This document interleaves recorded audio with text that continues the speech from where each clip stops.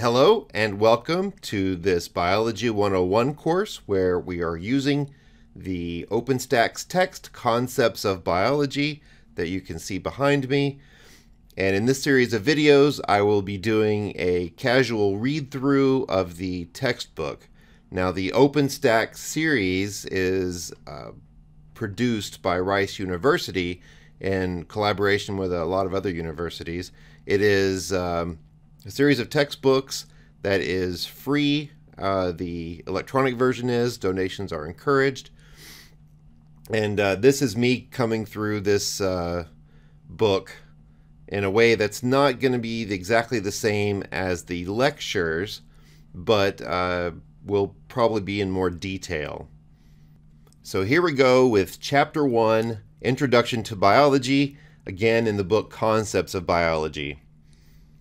So viewed from space, Earth offers few clues about the diversity of life forms that reside there.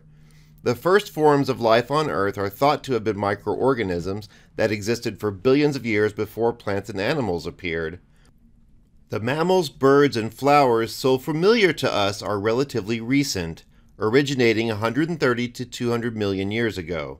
Humans have inhabited this planet for only the last 2.5 million years. And only in the last 200,000 years have humans started looking like we do today. So 1.1, Themes and Concepts of Biology. By the end of this section, you will be able to identify and describe the properties of life, describe the levels of organization among living things, list examples of different subdisciplines in biology. Biology is the science that studies life. What exactly is life? This may sound like a silly question with an obvious answer, but it is not easy to define life. For example, a branch of biology called virology studies viruses, which exhibit some of the characteristics of living entities but lack others.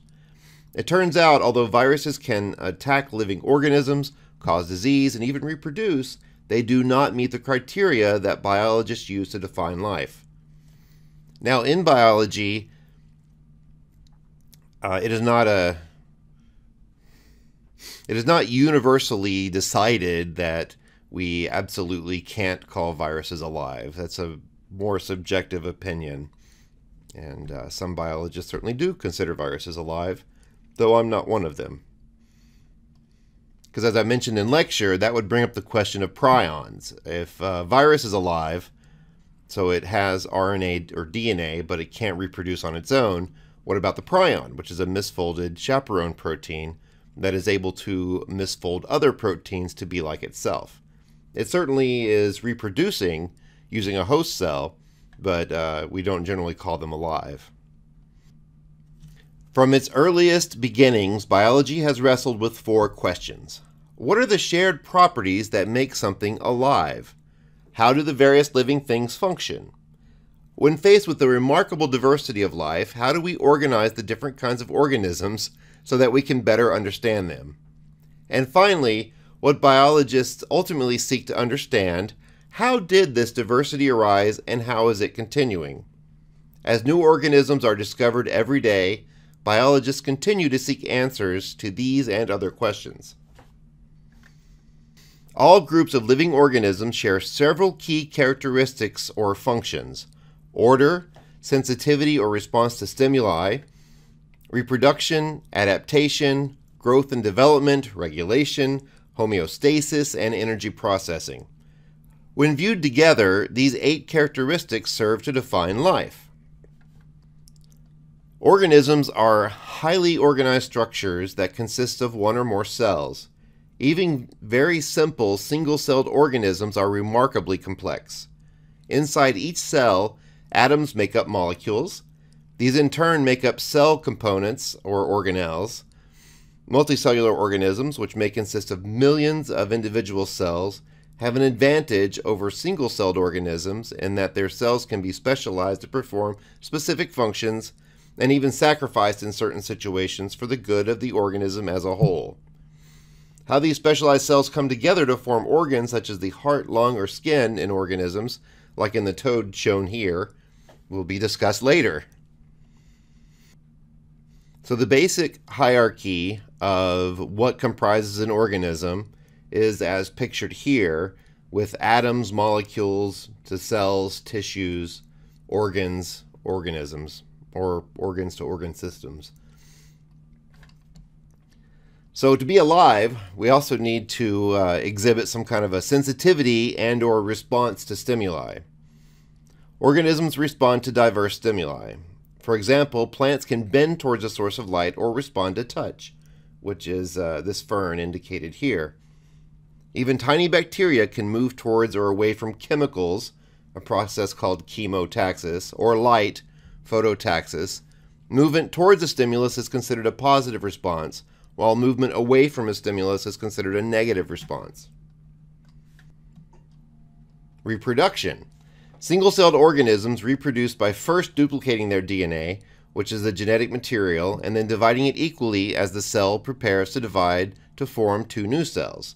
Many multicellular organisms, those made up of more than one cell, produce specialized reproductive cells that will form a new individual.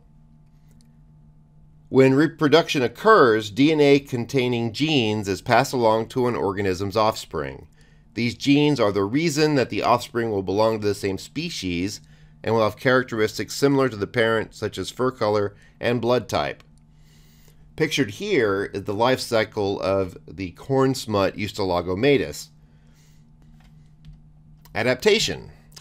All living organisms exhibit a fit to their environment. Biologists refer to this fit as adaptation, and it is a consequence of evolution by natural selection, which operates in every lineage of reproducing organisms. Examples of adaptations are diverse and unique, from heat-resistant archaea that live in boiling hot springs to the tongue length of nectar-feeding moss that match the size of the flower from which it feeds. All adaptations enhance the reproductive potential of the individual exhibiting them, including their ability to survive and reproduce. Adaptations are not constant. As the environment changes, natural selection causes the characteristics of the individuals in a population to track those changes. Pictured here is the red ant mimic. It's a jumping spider that is able to hide itself in amongst red ants and feed amongst them. Another requirement for life is the ability to grow and develop. Organisms grow and develop according to specific instructions coded for by their genes. These genes provide instructions that will direct cellular growth and development, ensuring that a species young, as these kittens are illustrated here, will grow up to exhibit many of the same characteristics as its parents. Regulation. Even the smallest organisms are complex and require multiple regulatory mechanisms to coordinate internal functions, such as the transport of nutrients, response to stimuli, and coping with environmental stresses. For example, organ systems such as the digestive or circulatory systems perform specific functions like carrying oxygen throughout the body, removing waste, delivering nutrients to every cell, and cooling the body.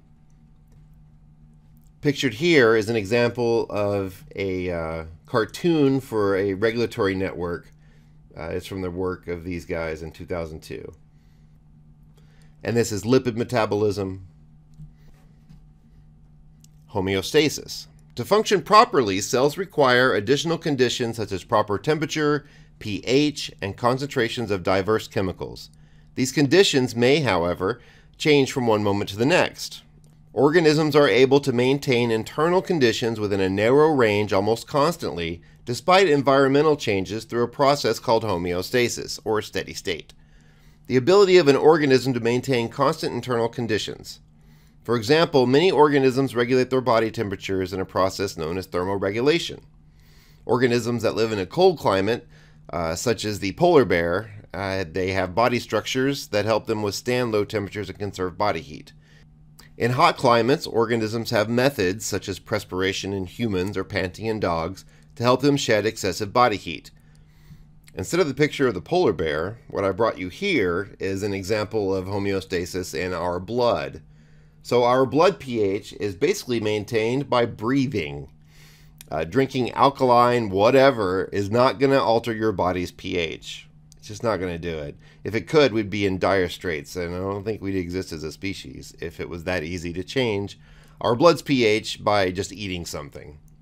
So yeah, our blood is buffered, and it is buffered quite effectively.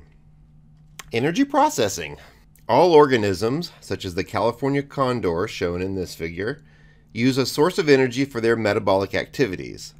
Some organisms capture energy from the sun and convert it into chemical energy in food. Others use chemical energy from molecules they take in. Levels of organization of living things. Living things are highly organized and structured, following a hierarchy of scale from small to large. The atom is the smallest and most fundamental unit of matter. It consists of a nucleus surrounded by electrons. Atoms form molecules. A molecule is a chemical structure consisting of at least two atoms held together by a chemical bond. Many molecules that are biologically important are macromolecules, large molecules that are typically formed by combining smaller units called monomers. An example of a macromolecule is deoxyribonucleic acid, which contains instructions for the functioning of the organism that contains it. Some cells contain aggregates of macromolecules surrounded by membranes. These are called organelles. Organelles are small structures that exist within cells and perform specialized functions. All living things are made of cells. The cell itself is the smallest fundamental unit of structure and function in living organisms. This requirement is why viruses are not considered living. They are not made of cells. To make new viruses, they have to invade and hijack a living cell. Only then can they obtain the materials they need to reproduce. Some organisms consist of a single cell, and others are multicellular. Cells are classified as prokaryotic or eukaryotic. Prokaryotes are single-celled organisms that lack organelles surrounded by a membrane and do not have nuclei surrounded by nuclear membranes. In contrast, the cells of eukaryotes do have membrane-bound organelles and nuclei. Now, prokaryotes essentially means a first cell, and this includes archaea and bacteria. And then eukaryotes, that means new cells, include all the cells that have organelles. That's one of the most fundamental differences. In most multicellular organisms, cells combine to make tissues, which are groups of similar cells carrying out the same function. Organs are collections of tissues grouped together based on common function. Organs are present not only in animals but also in plants. An organ system is a higher level of organization that consists of functionally related organs. For example, vertebrate animals have many organ systems, such as the circulatory system that transports blood throughout the body and to and from the lungs. It includes organs such as the heart and blood vessels. Organisms are individual living entities. For example, each tree in a forest is an organism. Single-cell prokaryotes and single-cell eukaryotes are also considered organisms and are typically referred to as microorganisms. All right, so you can ignore the prokaryotes and eukaryotes in here because these are all the terms I just described. Now, when we speak about, I'm going to wait to talk about that. All the individuals of a species living within a specific area are collectively called a population. For example, a forest may include many white pines. All of these pine trees represent the population of white pine trees in this forest. Different populations may live in the same specific area. For example, the forest with the pine trees includes populations of flowering plants and also insects and microbial populations. A community is a set of populations inhabiting a particular area. For instance, all of the trees, flowers, insects, and other populations in a forest form the forest's community. The forest itself is an ecosystem. An ecosystem consists of all the living things in a particular area together with the abiotic, non-living, parts of that environment such as nitrogen in the soil or rainwater. At the highest level of organization, a biosphere is the collection of all ecosystems and represents the zones of life on Earth. This includes land, water, and portions of the atmosphere. Oh, here we go. Here's a little diagram running right up through there. Okay, and so here's a little participatory part. What is the smallest organism? Oh, look, Mycoplasma genitalium. So this will infect the urogenital tract, and it is incredibly small at 200 to 300 nanometers. So that's why it's sometimes referred to as an ultramicrobacterium. Now, the largest organism may surprise you. It is the honey fungus, which can be, there is one of them that is 2.4 miles across in the Blue Mountains of Oregon. You thought I was going to say whale or something, maybe. I don't know. I couldn't get anyone in class to give me a guess. All right, the diversity of life. The science of biology is very broad in scope because there is tremendous diversity of life on Earth. The source of diversity is evolution, the process of gradual change during which new species arise from old species. Evolutionary biologists studying the evolution of living things in everything from the microscopic world to ecosystems. In the 18th century, a scientist named Carl Linnaeus first proposed organizing the known species of organisms into a hierarchical taxonomy. In this system, the species are the most similar to each other and are put together within a grouping known as a genus. Furthermore, similar genera are put together within a family. This grouping continues up until all organisms are collected together into groups at the highest level. The current taxonomic system now has 8 levels in its hierarchy. From lowest to highest, they are species, genus, family, order, class, phylum, kingdom, domain. Thus, species are grouped within genera, genera are grouped within families, families are grouped within orders, and so on. Now, there are also subphyla and subclasses, and there are some more discrete divisions within it, but in general, it's we stick to the 8 levels until you get into some specific work, maybe with some specific organism, or decide to become a taxonomist yourself. Now, the highest level domain is a relatively new addition to the system since the 1990s. So if you're as old as I am, the 1990s is still pretty recent. Some of y'all were... Scientists now recognize 3 domains of life: the eukarya, the archaea, and the bacteria. The domain eukarya contains organisms that have cells with a nuclei. It includes the kingdoms of fungi, plants, animals, and several kingdoms of protists. The archaea are single-celled organisms without nuclei that include many extremophiles that live in harsh environments like hot springs. The bacteria are another quite different group of single-celled organisms without nuclei. Both the archaea and the bacteria are prokaryotes, an informal name for cells without nuclei. The recognition in the 1990s that certain bacteria, now known as the archaea, were as different genetically and biochemically from the other bacterial cells as they were from eukaryotes motivated the recommendation to divide life into 3 domains. This dramatic change in our knowledge of the tree of life demonstrates that classifications are not permanent and will change when new information becomes available. In addition to the hierarchical taxonomic system, Linnaeus was the first to name organisms using 2 unique names, now called the binomial naming system. Before Linnaeus, the use of common names to refer to organisms caused confusion because there were regional differences in these common names. Binomial names consist of the genus name, which is capitalized, and the species name, all lowercase. Both names are set in italics when they are printed, where you can use italics, unlike social media, where you can't. Every species is given a unique binomial, which is recognized the world over so that a scientist in any location can know which organism is being referred to. For example, the North American blue jay is known uniquely as Cyansida cristata. Our own species is Homo sapiens. So I did tell the class this, but if you're not sure of the pronunciation of a name, you can fake your way through it. And if you say it with confidence, most people will believe you. I think I just butchered that poor blue jay's name. Cyanosida cristata. That sounds like a dish. Sounds like something you would order. Oh well. All right. Whoa. All right. So here are some representatives of our various domains, as pictured there. Great. The evolutionary relationships of various life forms on Earth can be summarized in a phylogenetic tree.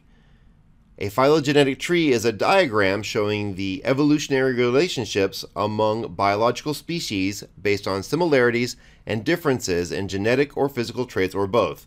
More so genetic now than phenotypic traits. A phylogenetic tree is composed of branch points or nodes and branches. The internal nodes represent ancestors and are points in evolution when, based on scientific evidence, an ancestor is thought to have diverged to form two new species. The length of each branch can be considered as estimates of relative time. In the past, biologists grouped living organisms into 5 kingdoms: animal, plants, fungi, protists, and bacteria. The pioneering work of American microbiologist Carl Woese in the early 1970s has shown, however, that life on Earth has evolved along 3 lineages. As previously mentioned, these are the domains: bacteria, archaea, and eukarya. Woese proposed the domain as a new taxonomic level and archaea as a new domain to reflect the new phylogenetic tree. Many organisms belonging to the archaea domain live under extreme conditions and are called extremophiles. To construct his tree, Woese used genetic relationships rather than similarities based on morphology.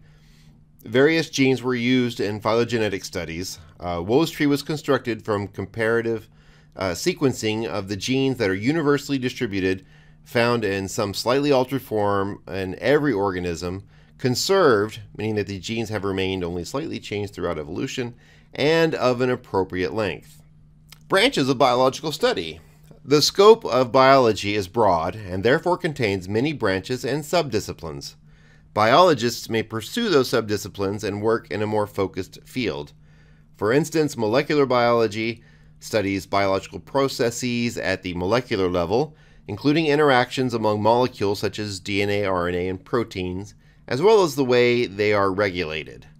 Microbiology is the study of the structure and function of microorganisms.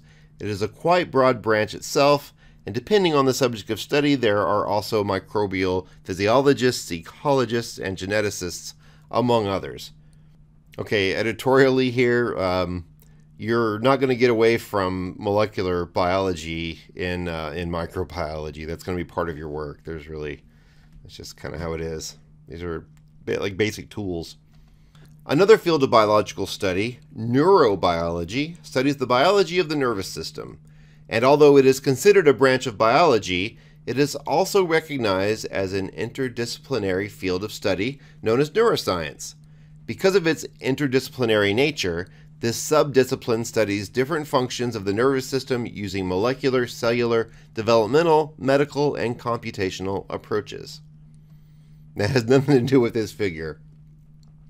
This figure is showcasing paleontology. Another branch of biology uses fossils to study life's history. Zoology and botany are the study of animals and plants, respectively. Biologists can also specialize as biotechnologists, ecologists, or physiologists, to name just a few areas. Biotechnologists apply the knowledge of biology to create useful products.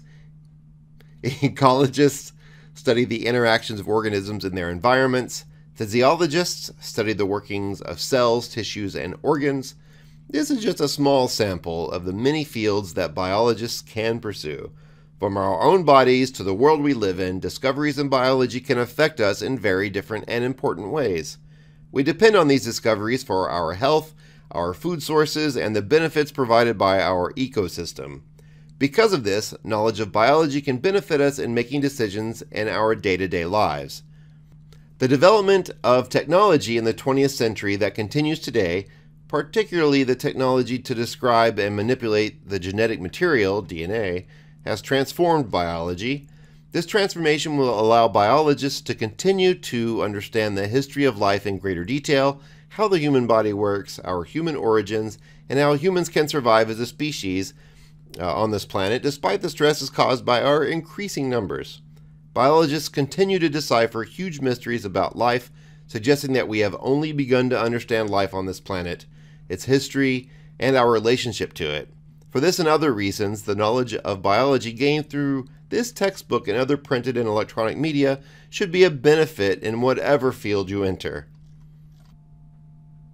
And highlighted here, we have forensic science. So it's the application of science to answer questions related to the law. Okay, now join me next time when we get into the second part of this chapter, the process of science. And that's where I'm going to stop this video. So until next time.